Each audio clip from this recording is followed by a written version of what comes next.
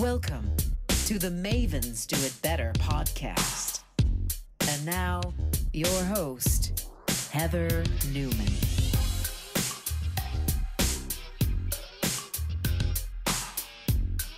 Hey everybody, welcome to another episode of the Mavens Do It Better podcast, where we interview extraordinary experts who bring a light to our world. And I couldn't be more excited to have one of those lights on today, Tony Fitzpatrick, who is... Hey. Hey, Tony, where are you coming to us from today? I love the background there that I'm looking at. Well, my studio in Chicago.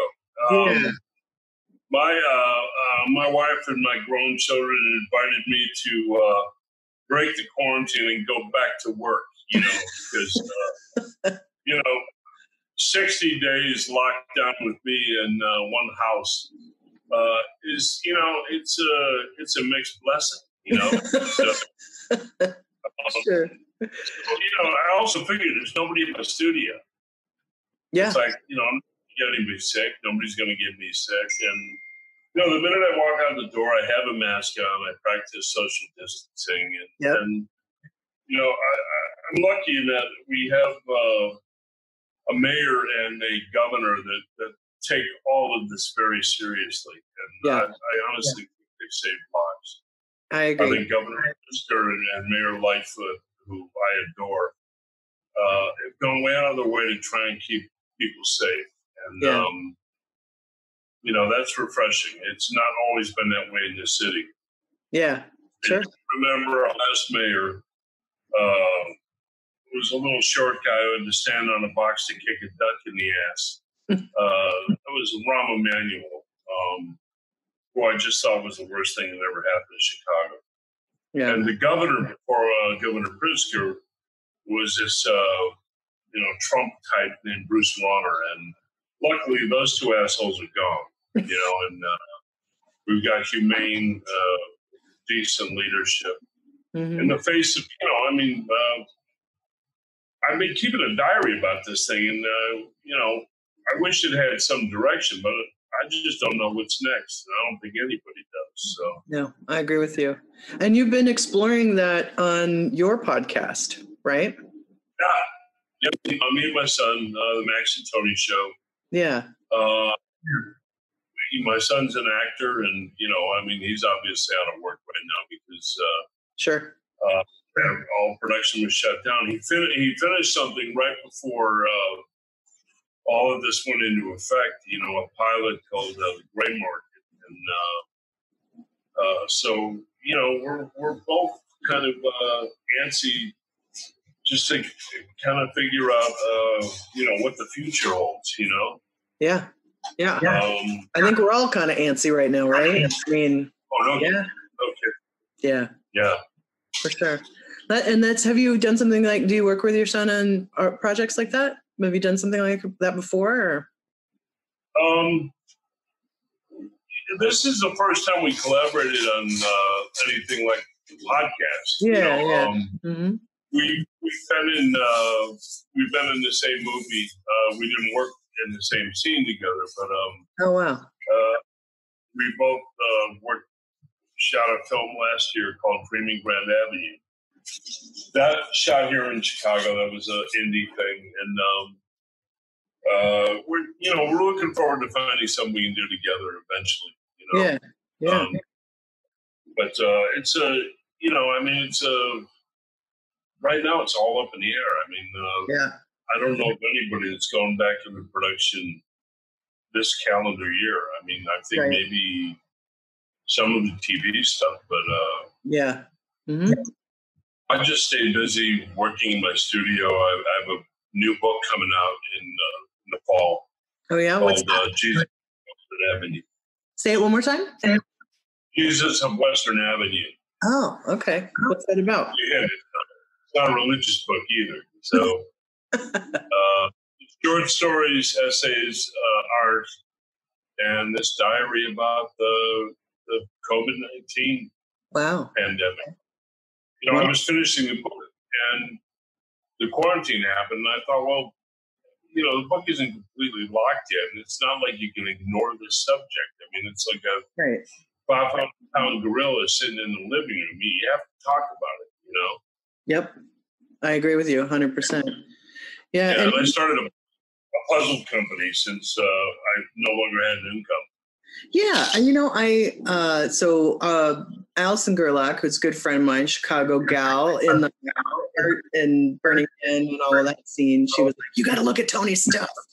And so, you're a visual artist.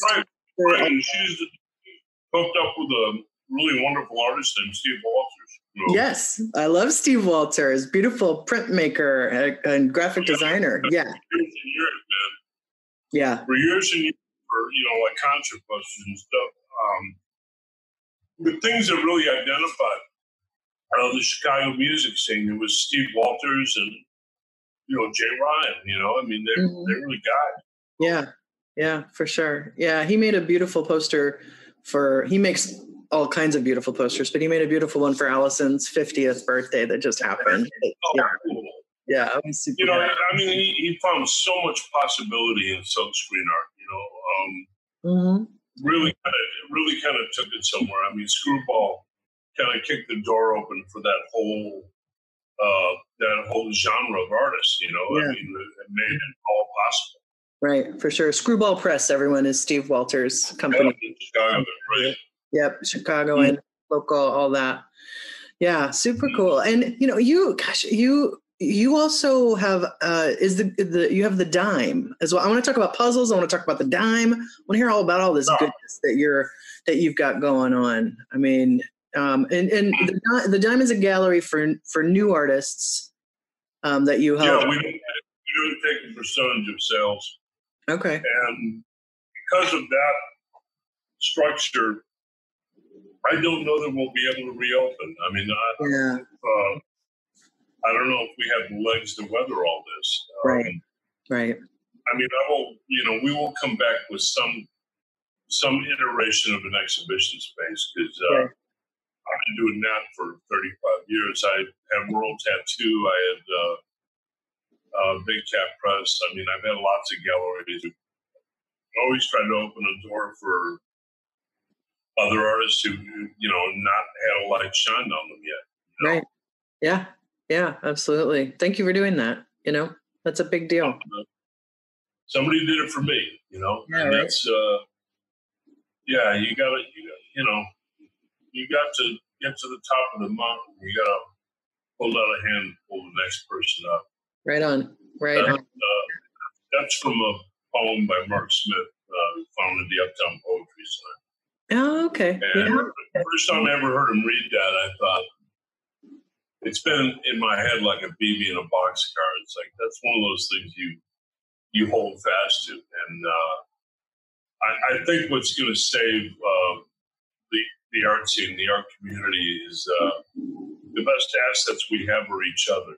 And we're relearning how to be a community right now.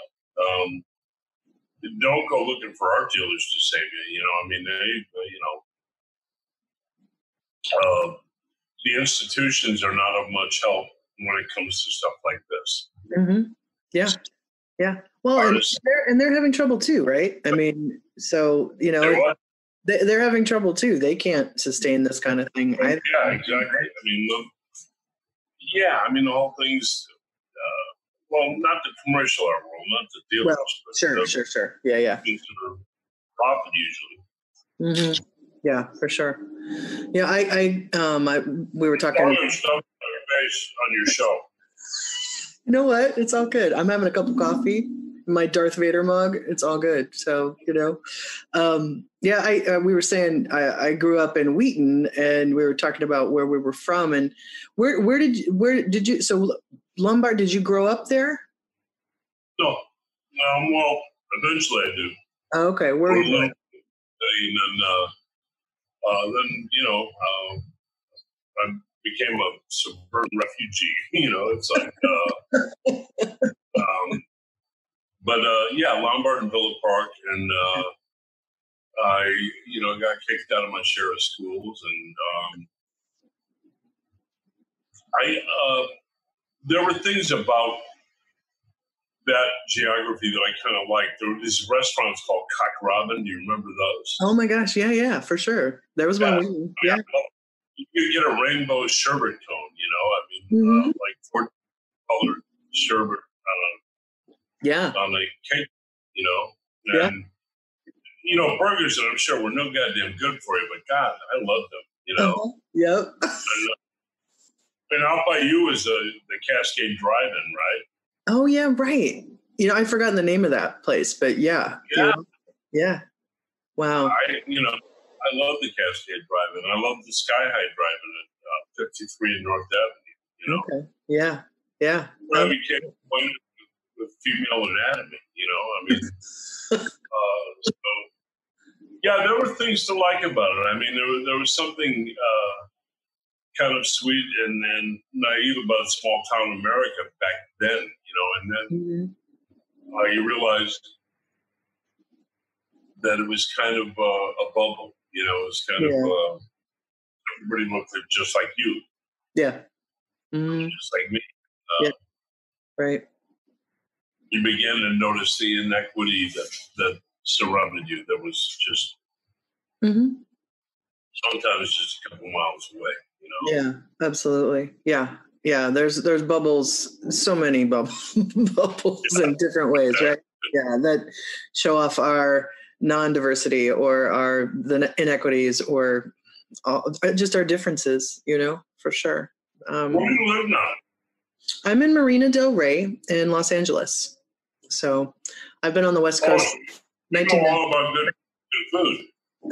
Yes, I do, for sure. Yeah, there's great Mexican food here. There's great all kinds of stuff. Yeah, I've been West Coast since about 1990. I was in Seattle and then Sonoma County and now down here. Yeah. Yep. Yeah. You ever go to Luz or Luz Day? Cool art gallery I used to show at. It's in West Hollywood. Okay. I have to go check that out when we can. The store that has a big sign that says Wacko. Oh. That sounds kind of familiar. I'm still semi-new to LA, so I'm learning this place. I've only been here a couple of years. So, yeah. I think maybe they're in Los Feliz. Los Feliz? Okay. Yeah, I'll have to check it out. And I'm curious. So tell us about, you're a visual artist and I was poking around your website as I'm apt to do when I'm doing my research. And I was looking and obviously you have, your work is all over the world. It's in the Art Institute of Chicago, which is one of my favorite places in the entire world. Cause I would borrow the car and pretend I was going to the mall when I was 16 and I would drive into Chicago. Downtown. Good job. Yes. And I would go to the Art Institute. Absolutely, dear. Absolutely. Yeah. But I'm in the Metropolitan Museum of Art. I'm in the Museum of Modern Art. I've been really fortunate. I've been really lucky in that my work struck a certain nerve, and so I started making a living in 1986. Okay. Yeah. Never done anything other than make art or act or write. Right. Wonderful. Ever since, So, I've enjoyed, especially in the last few years, some institutional, embrace. Which, Sure. For the longest time, didn't happen. Right. But yeah, it's nice. It's nice. When you're 61, you do know that you're entering, what is the autumn of your lifetime. So you don't. I have a museum show in October. Okay. It's at the Cleve Carney Museum of Art at the College of DuPage, which is right by where we grew up. Yeah. And, I took it because I knew the guy it's named for. When he was alive, he was one of my collectors, and he was a great guy. He was a really fun human being. when I was a teenager, I used to caddy at Glen Oak Country Club. Wow. Yeah, you know where that is, right? Yep. Totally. Yeah. And I caddied for this kind of stern, serious older guy named Mark Carney. Mm. And he said, well, what do you want to do with yourself? Because, you know, I was like your typical, weirdo kid. I had, long hair. I smoked on the golf course, wouldn't wear shoes. Right. So, well, I want to be an artist. He goes, oh, God, my kid's into that, too. His son just finished law school a few years earlier. And he, a couple of weeks later, I caddied for him again. His son was in the foursome, and I got to talking to this guy, and that was Cleve. Right. And he was nothing like his father. He was fun. Mm-hmm. He liked food and wine and music and art, and I mean, if Cleve was something in nature, he was a pond of otters. I mean, this guy liked to have a good time, Right. and he was always lovely to me, So I just decided, I'm going to have my final museum show. Right. I only have to do this one more time, and that's a good time to pull the pin. I mean, I'm still going to come to my studio and make things every day. Sure. That's a part of the job that I love. And if people want what I do, they know where I am, Yep. As far as like the career ladder thing, I'm finished. Those kind of ambitions just drift away, like leaves in a river, Yeah. So I got other stuff to do. Yeah, absolutely. Well, I mean, I don't know. I think you go through waves, and I don't know, like my friend Louie, we always talk about the book of your life, right? And what chapter are you in? What page are you writing? What page do you have to reread because you didn't learn the thing the first time? You got to go back a chapter. I've dog-eared all of those pages, man. That's an ongoing dilemma. I just know one thing. There's a lot more behind me than there is ahead of me. I had a quadruple bypass 5 years ago. Wow. Okay. And I learned, the one thing I've learned is that it all matters now. Each day, each moment, each thing you do, each thing you put in the world, it all matters. Yeah, absolutely. So I try to keep that in front of me.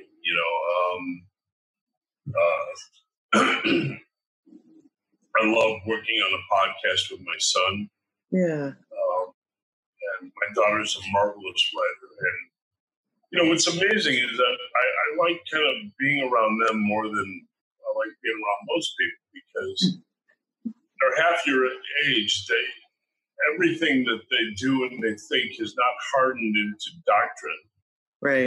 People my age, they tend to suffer from this vanity problem of liking what they know way too much. Right. And one thing I've learned from my kids is that it's all got to be fluid.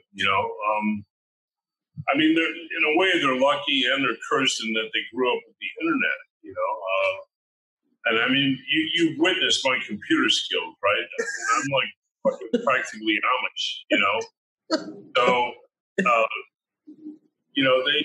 they challenge me and they make me think.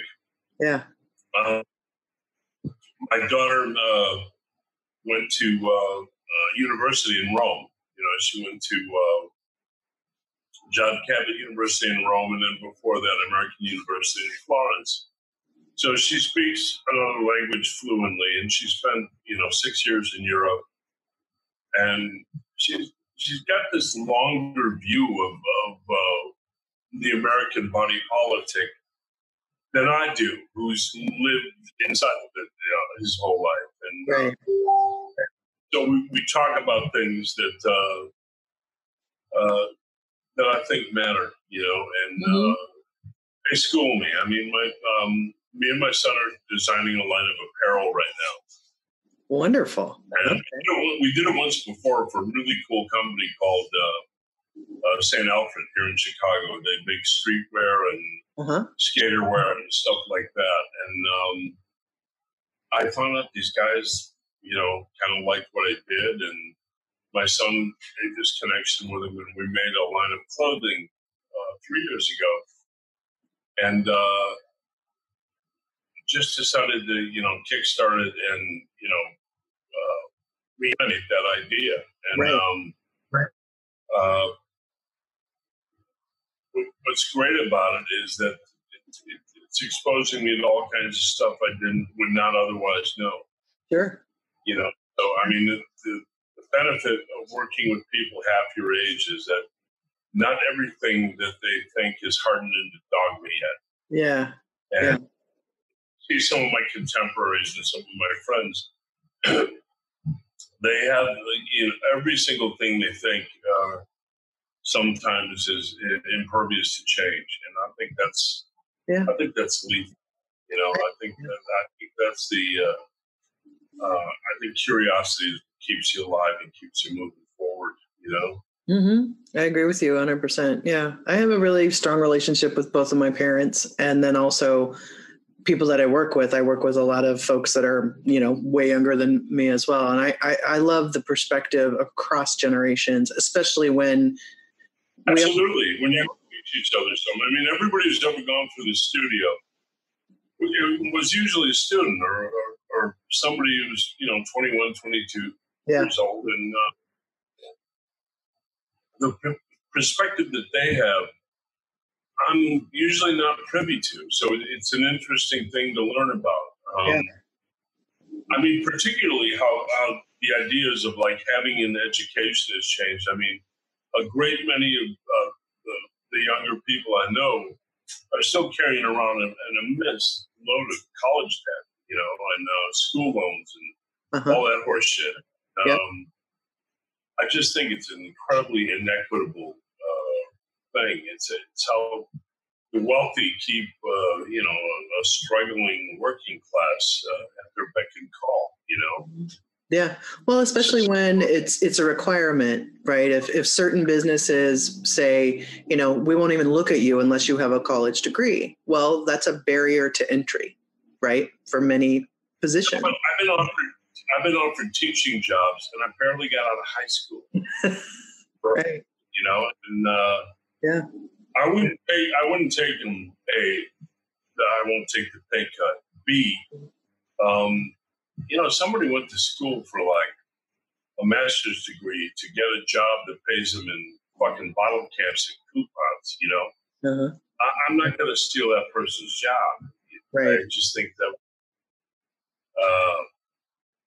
I mean, I'm a statistical aberration. I didn't come up through art school. So I count myself as very fortunate, but it's about being grateful too, right? I mean, it's grateful for the people that have given you a hand, that have helped, who have said yes. Yeah, I mean, I had somebody tell me, well, you're a great example of a self-made person. It's like, I am not. I mean, more people gave me a break. More people opened doors for me. More people gave me opportunities. Yep. And I had a mother who, no matter what horrible incarnation I was going through personally, never believed I was going to wind up on the curb,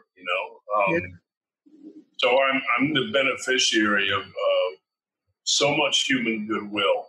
Yeah. That's what formed me. Yeah. I'm with you 100%. I people, because I've lived on the West Coast a long time, which I love, people were like, where are you from? Are you from here? And I'm like, I always put my hand up and show the mitten, right? Because I was born in Michigan. And really? Yeah. Yeah. I was born in Muskegon, and my family's from Bay City and Alma. Oh. Yep. So, I feel like, my parents with their work ethic, my grandparents, all of that, my parents encouraged me as well. And they're, and the community. Oh, the podcast I'm on, Heather's from Michigan. Oh, beautiful. Hey, is that Max? He's very Michigan. No. This is Owen. He works in the studio. Oh, hey, Owen. Okay. Hi. Nice to see you. I've been seeing you in the background doing your thing. Max runs the other gallery in the building, which is called Adventure Lab. Oh, okay. And cool. And he runs that gallery. I run the Dime, and we're both in limbo right now. We don't know what's going to happen, and we're hoping that we can eventually resume an exhibition schedule. But until there's something resembling a curative for this, I would feel awful if somebody came to my place and became sick. I don't know that I could live with myself. Yeah, absolutely. Yeah.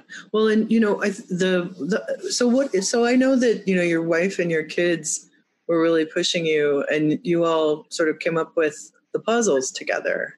And I looked on your website, and they're like all sold out. And what's going on? Tell us about the. I got flat-footed. I didn't realize I underestimated the appetite for puzzles. We have a whole bunch more coming. Great. In the next couple of weeks, Yeah. This time we decided we're not going to get fucked over, and I didn't order enough, so this time we ordered thousands of them, and they'll be out in a couple of weeks. Yeah. And they'll be available, But yeah, who knew? People really, really love puzzles, Yeah. Where were you seeing that? Like, was it that you social media, or like did a friend, or like how did the idea? My wife kept telling me, your work could be good for jigsaw puzzles. Yeah. And I think about it, and then the moment would pass, and I'd forget about it for a while. Right. When this whole thing started, I was sitting in Humboldt Park. Because I'm a heart patient, I used to go swim every morning. Okay. And the club I'm a member of, shut down. So I go and I walk around the north part of the lagoon in Humboldt. And I was sitting down on a bench, and I realized, wow, I no longer have an income, Right. And I better think of something. So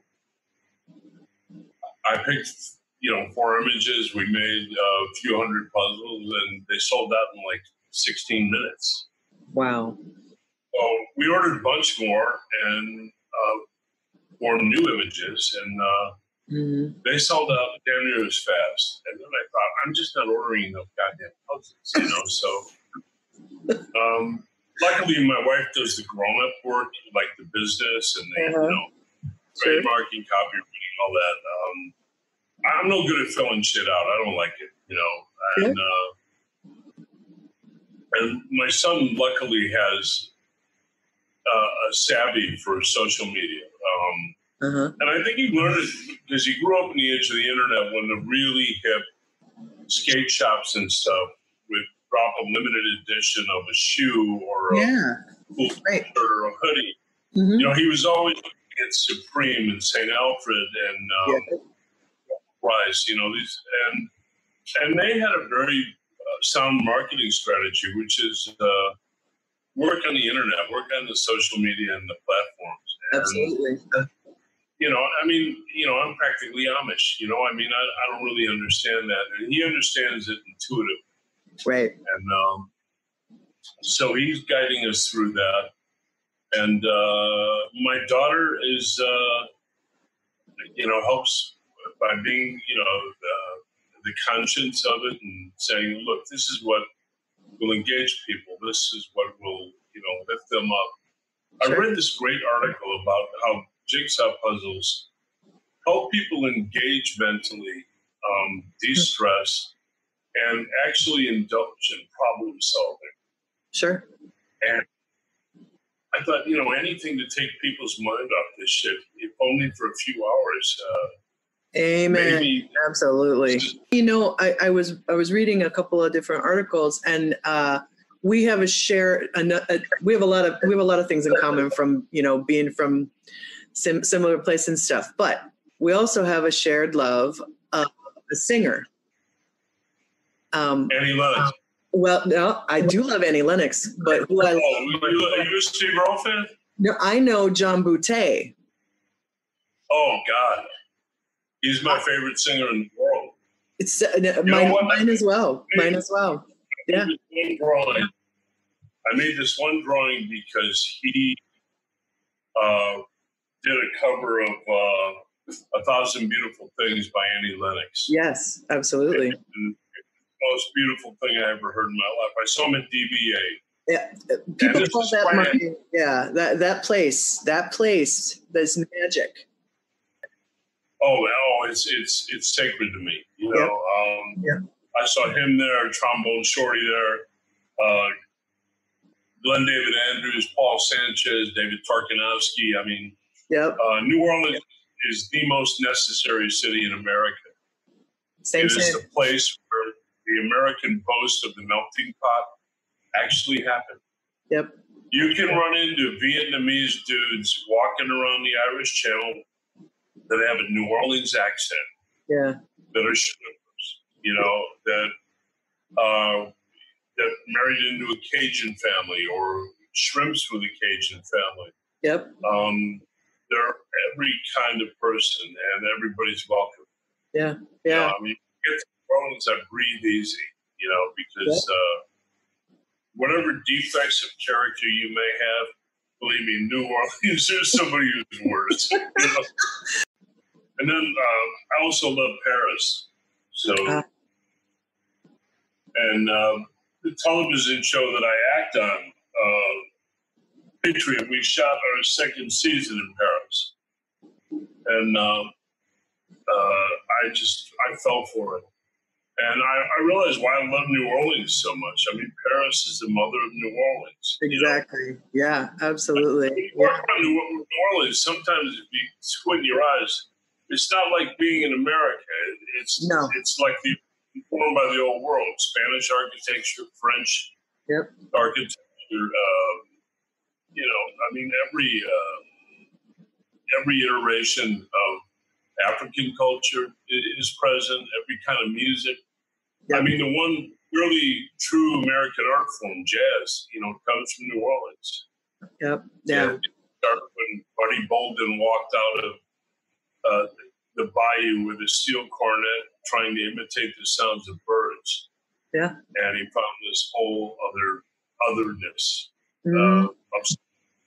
And that became jazz.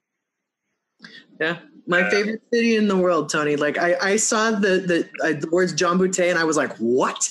I've met him. I've hung out with him. My parents have met him. I love him. He is, he's so, yeah. Just absolutely as good as it gets. And just a phenomenal human being on top of it. Love him dearly. You know? Yeah. Absolutely. I got to know him pretty well. Cool. I was in the New Orleans Biennial in 2008, and I hired John and Paul Sanchez and Leroy Jones, a phenomenal trumpet player. So wow. Okay. And they played the opening of my installation now. Oh, wow. Maybe the best night of my life in the art world. So yeah, sure. Yeah. And Walter Wolfman, Washington. Yeah. Oh, I love Walter. He's so good. Snooks Eaglin, Anders Osborne. Yeah, I mean, it is a town so front-loaded with musical talent. And art and food and everything, right? Yeah. I mean, music is the primary language of New Orleans. You know, it's the place I love being the most in the world. There in Paris, you know. Yep, I'm with you. Chicago, I have this. My DNA is embedded in this town. I've tried to leave 3 or 4 times, and it's not the center of my compass, you know. Yeah, it's good. There's so many good things that hook me back into Chicago all the time as well. Some really beautiful things. I like Los Angeles a little, you know. I've begun to find what people like about it. Yeah. I mean, the one thing is, it is a culture that's built pretty much around the automobile, you know. So I don't drive, you know, so it's hard for me to get around out there. They took my license away when I was 22, and I ain't giving it back, you know. Right. Then, you know, you drive through one fucking house, you know, and They'll label you on deviant and shit, and the Secretary of State writes you a handwritten letter telling you to get fucked. You'll never have a license again. Wow. Okay. Yeah. So I consistently always have Uber or a driver, right. Yeah. Wow. That's a long time to not have a license for. Wow. Yeah. I mean, I would be afraid to get behind the wheel of a car now because I'm so easily distracted. Right. You know, I'm driving down the street, I'd see a bird I've never seen before, or a bug, or just women, and I'm no longer driving the car. Right. Oh my goodness. This is what the nuns used to beat on me for. It's like they tell my mother, he brings his sketchbook and he starts drawing while we're trying to teach, and he goes off into Tony World. It's like, well, fuck yes, I went off to Tony World. I like it there. Right. Yeah. Tony World, I can do whatever the fuck I want, I used to tell the art teachers, like, look, do what you got to do. You can flunk me. Just leave me the fuck alone, and I'll sit over there, draw the pictures I want to draw. I'm not going to draw posters for the pep rally.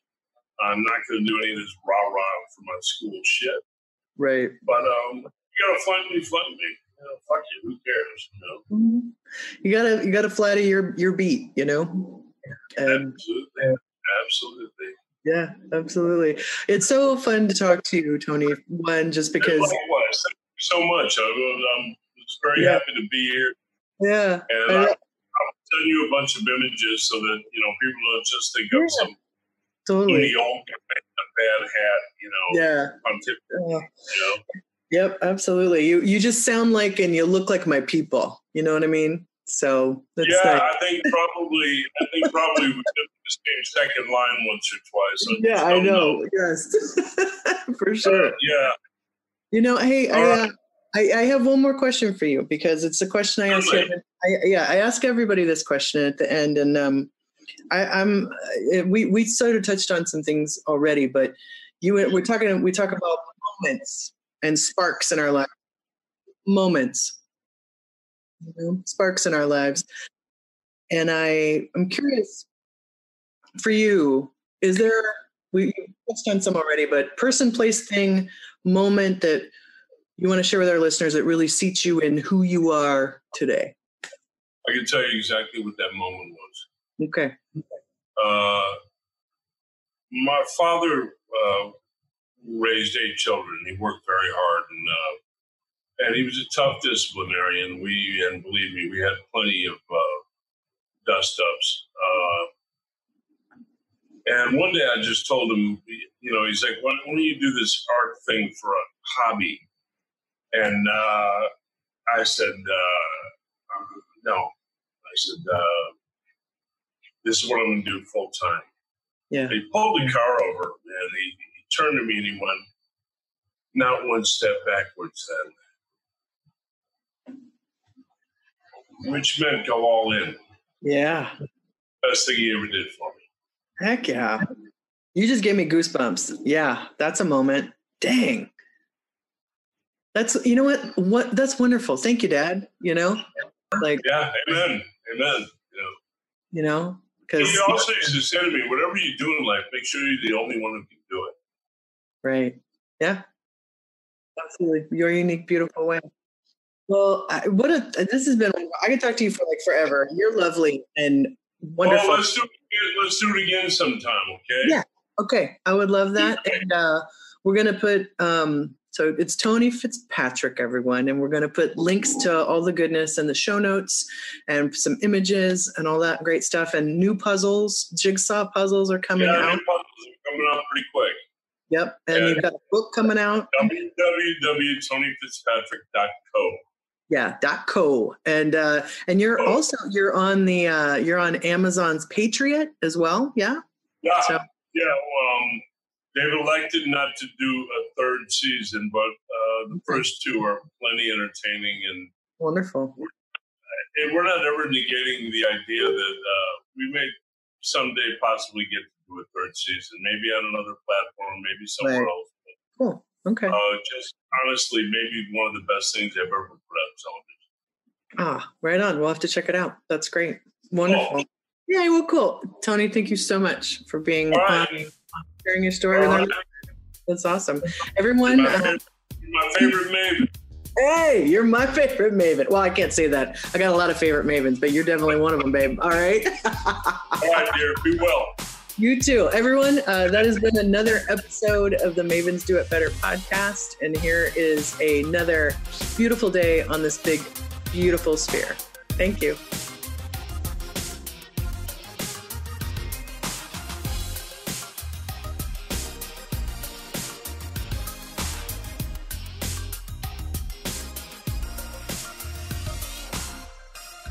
The original music on this podcast was created by Jesse Case.